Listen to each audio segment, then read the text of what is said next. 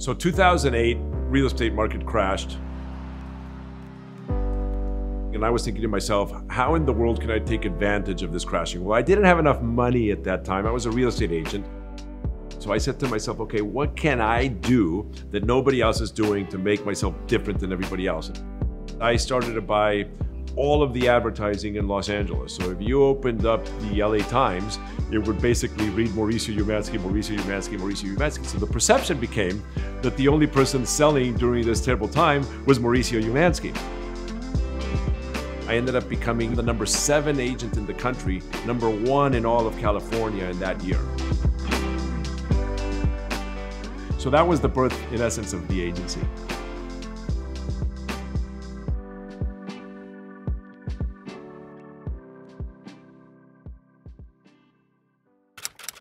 My family moved to the US back in 1976. I was 6 years old.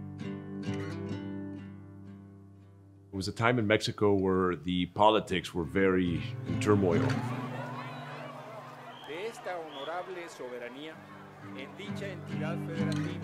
There was a lot of nationalism in terms of the government taking away businesses. There was a major devaluation of the peso. And so my family really moved for 2 reasons. My father's family wanted to have a diversification of the business that they had created, that my grandfather created. The brothers, there were 3 brothers. 2 of the brothers stayed in Mexico, and my father moved to Los Angeles to start a textile company, Fabrics. And the reason that's important is because that helped shape me in what I now do, which is selling. And selling all my life.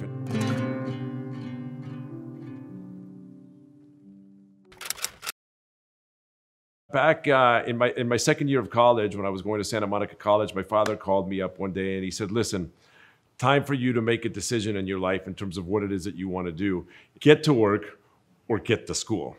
And I wasn't a very good student. Today, we would have known that I had major ADD.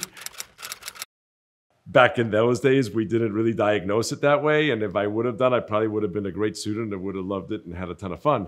So I said to my dad, I said, Dad, let me think about it for 2 days. Called him back up on Monday. And I said, Dad, I think I'm ready to get to work. What my dad did is he gave me all the bad accounts, the accounts that nobody was selling. And within a year and a half, we grew the company from $300,000–400,000 a year in sales to about $30 million of sales. And that was just something extraordinary. But the problem was we were doing garment dye. When you do garment dye, things shrink and they don't shrink at the same pace. Well, back in those days, when it wasn't perfect, it was just a return. So we had some problems. We ultimately had to sell the company. Sometimes in life, what you need is a tragedy in order to create something great. How did you and I meet, honey? We met at a nightclub. It was called Bar One, and now it's called Bootsy Bellows. Right, and so she was out there, and I actually thought I had heard that, and was told that she was Demi Moore's sister. And that was the rumor. That was the rumor. And so I saw her at the nightclub, and I was thinking to myself, oh my God, well, there's Demi Moore's sister, and she looks like Demi, and if I can't get Demi, I might as well get her sister. And so, and then here we are 25 years later, right? Yep. They always say that behind every great man, there's a great woman. Well, I can tell you that I have a great woman in front of me, not behind me. And Kyle has just been there for me from the beginning, when we had absolutely nothing, and super supportive and always a motivational person, and always just helped me get my head back on track in terms of where I was going. And we were living in a condo on Swall in Beverly Hills. Yeah. It was a 2-bedroom with 2 kids. At that time, we just had the 2. We were there until we had 3 kids, though. Right. Squished everybody. Like 2 kids in one room, and then the baby, and the crib in our room with the 3rd baby. And that's when Kyle and I had sat down, and she said to me, we should go get our real estate license together. We made it a date night. And hire a babysitter once a week, and we can go to Santa Monica College together, and that'll be our date night. And we would get our licenses together. And we'll get our licenses together, and we would eat out of the vending machine. Remember you at the campus in Santa Monica College? And yeah, and then we both got our real estate license and switched paths. A new path in my life started, selling real estate, which was really what I always loved. Architecture, design, interior design, all of these things. I started to work for my brother-in-law, Rick Hilton, at Hilton and Highland. He gave me a job. I would call him and he would be on the golf course. And I was like, what are you doing on the golf course? And he would say, well, there's no business. And then I would tell you that I was finding business on the golf course. Yeah, and I would say, that's bullshit. The first year on that job, I think I made $180,000. And I said something to myself. I said, I'm never going to allow myself to have a lesser year than the previous year. And for 25 years, I never had a lesser year than the previous year, with the exception of the year I started the agency.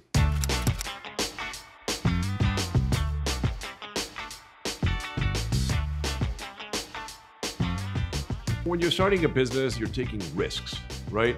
With risks, there's always the chance of failure. Failure occurs because of fear, because of doubt. Certainty versus doubt. Never doubt yourself. It's like on the golf course. You're ready to pull the trigger. You're sitting there for a 120-yard shot. You got the pitching wedge out. You start thinking to yourself, shit, there's too much wind. You shank it and you're in the trees, right? You have certainty, that ball's gonna get there. It's gonna be just fine. But if you don't take those risks, you'll never get anywhere. What we did at the agencies, we changed the way you sell real estate. We're gonna sell real estate through storytelling, through lifestyles. So when I sell you a home, I tell you about what you're gonna be doing. So this home that we're in right now, we're gonna be playing golf, we're gonna go to the clubhouse, we're gonna meet a bunch of great people, and out of those great people that you're gonna meet, you're gonna do 5 deals, and guess what? You just made a bunch of money by owning this house, right?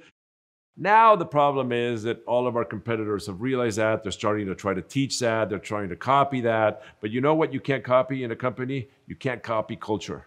And that is really what sets us apart. And the culture of the agency is defined by 2 rules. Rule number 1, no assholes. Rule number 2, we like to have fun. All right, so I'm really excited. Now I'm gonna go show you guys 2 amazing homes with my daughters, and 2 of my favorite homes in the city, certainly that are just incredible, and let's go have some fun. Today, I'm proud to say that we have 36 offices in 4 different countries. I've just hired a new president. I'm super excited about that. I call her the POTA, president of the agency. And for me to see the woman take that kind of role, having 4 daughters, really fills my life. There's Fairy. Oh, this looks nice finished. I haven't seen it forever. I know. How are you, my love? I'm good. How are you? I'm good. What we've done is we've created the Umansky team within the agency, and the Umansky team is basically a team that still sells real estate. And it's a lot of fun because now I get to sell real estate with my daughter Farah, who is a superstar, just an all-star real estate agent. My daughter Alexia, who is getting going and is just so creative. And we're really lucky because we actually also get to work with my father, Eduardo.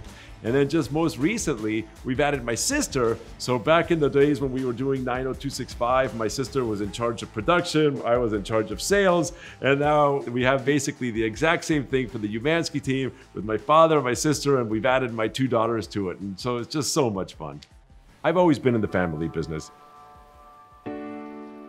One of the things that's very important for us is to be able to separate all of that time that we spend together with cameras at work, with me and my daughters at my work, and to really be able to spend time together as a family without any distraction, without anything. And we make sure that the family goes away on vacations. One of our favorite vacations is to charter a yacht and go out into the Mediterranean Sea. At the yacht, guess what? They don't even know this, but I get to lock them up and they have nowhere to go. If they want to go somewhere, they're swimming. So I get a bunch of hours with them on that boat, and that's our favorite vacation, and that's how we all stay really super tight. From the perspective of what we're doing with the agency and the Umansky team, you know, if my daughters decide, all of them, if the 4 of them decide to work in real estate, they have an opportunity, they have something to go into, which as a father, you always just want to be able to give opportunities to your kids. Building the agency, creating the agency, all of the sacrifices, You know, hopefully what that does is that allows us to leave something, you know, leave a business, leave a legacy, create a legacy, not leave a legacy, but create a legacy. The opportunity, it's the land of opportunity. And I gotta tell you something, as an immigrant, you know, coming to Los Angeles young, having my ups and downs, there is no doubt that I am now living the American dream. It's actually quite interesting because this is 90265, which is my clothing brand that I started with my father. We don't have too many photos of It's this just stuff my anymore. legs and my hand and nothing else. There. No, don't cover them. They're cute. I was 24 years old there. Leave me alone. They're still cute.